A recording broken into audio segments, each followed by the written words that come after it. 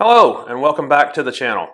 In my last video, I reviewed the first place we visited in Israel, Caesarea. So next up on the tour around the Promised Land is Megiddo. Now the full name in Hebrew is Har Megiddo, Har meaning hill, mound, or mountain. It is also called Tel Megiddo, with Tel meaning a hill or mound of multiple civilizations built on top of one another over a span of centuries. It is believed that 26 civilizations lived on this site. When Megiddo is mentioned in the Old Testament, the Bible is either referring to the valley or plain of Megiddo, also called the Jezreel Valley, or the settlement of Megiddo, which is situated on top of a mound overlooking the valley.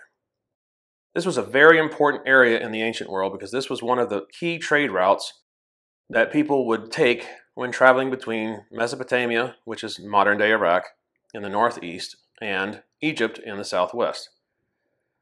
Now let's look at some of the sites from the settlement of Megiddo. The following are Canaanite ruins from the pre-Israelite times around the 15th century BC.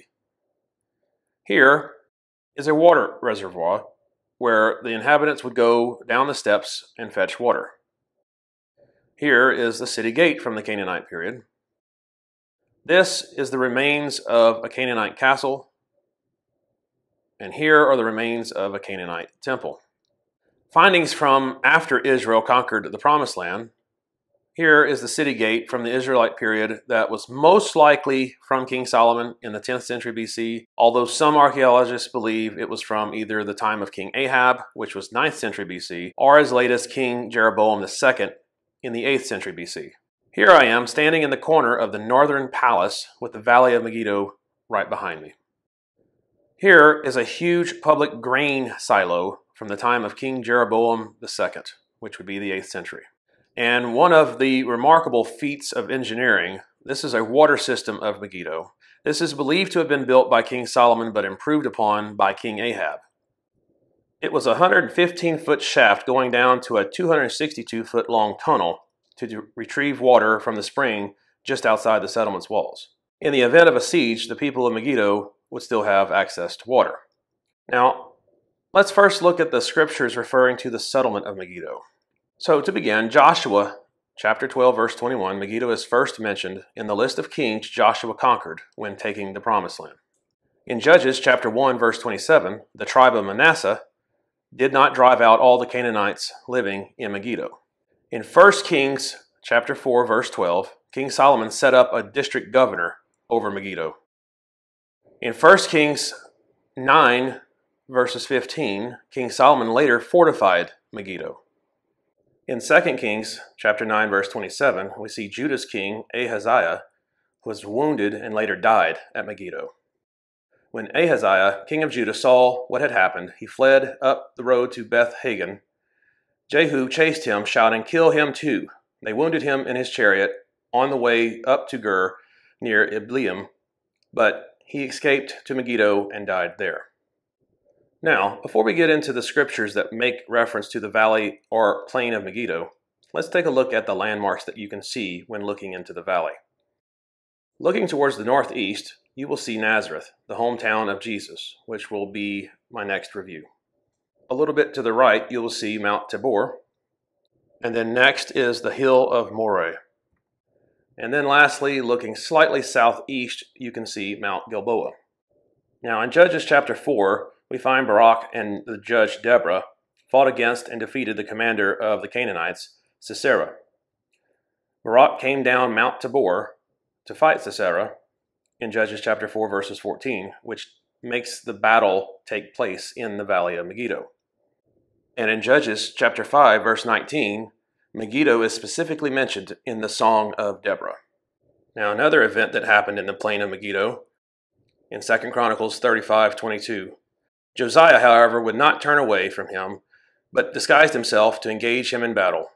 He would not listen to what Necho had said at God's command, but went to fight him in the plain of Megiddo.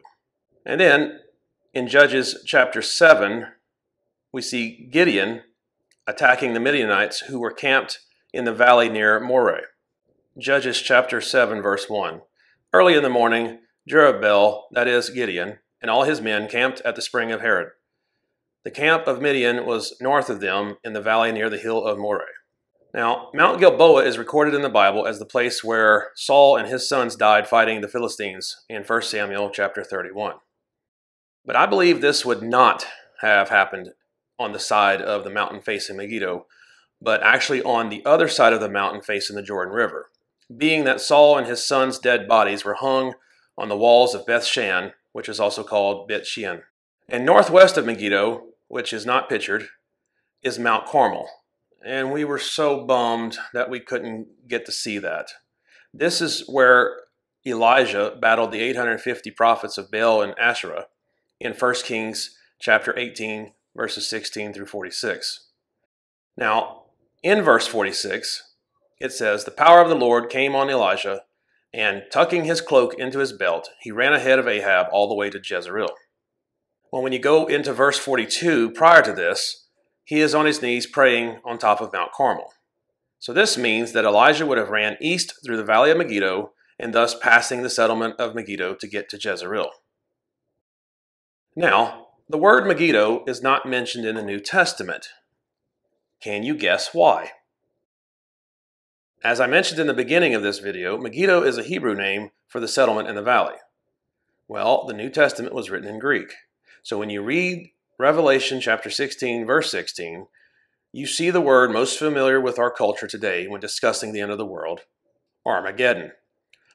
Armageddon is a Greek transliteration of the Hebrew word Har-Megiddo.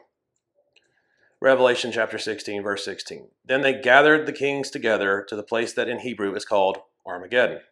Now, is this specifically where the final battle will be? Zechariah 14, verses 1 through 4 indicates the final battle will be at Jerusalem. And in Joel chapter 3, verse 2, it refers to the Valley of Jehoshaphat, which some Jewish traditions believe that would be the Kidron Valley, which is on the east side of Jerusalem, separating the city from the Mount of Olives. Now, whether the final battle takes place at the Valley of Megiddo, or these kings and their armies just all gather here and then march a day's journey south to Jerusalem, the gathering of these kings takes place at the pouring of the sixth bowl, which is virtually near the end of the Great Tribulation. All in all, the Valley of Megiddo is very beautiful, very green and fertile today. But at some point in the future, its beauty will fade as the final moments of those who have rejected Jesus gather together for one final battle before the millennial reign of Christ begins. So, this concludes my review of Megiddo. Until next time, thank you for watching, and God bless.